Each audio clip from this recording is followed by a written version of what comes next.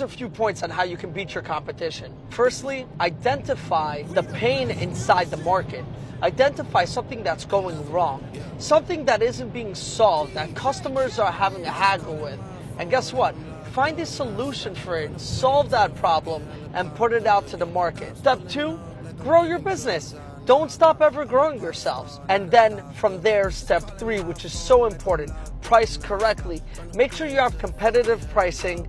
Make sure that you're doing things for the right amount, and make sure that you're not also losing money at the same time. Because sometimes when you offer things for such good prices, you might not make your return. And if you can't return, then you can't solve people's problems. And lastly, guys, grind. You gotta put the hustle in. If you're not working harder than anyone else, then you will never outdo your competition. Because when someone's sleeping, someone else is working. And you want to be that guy all the way on top.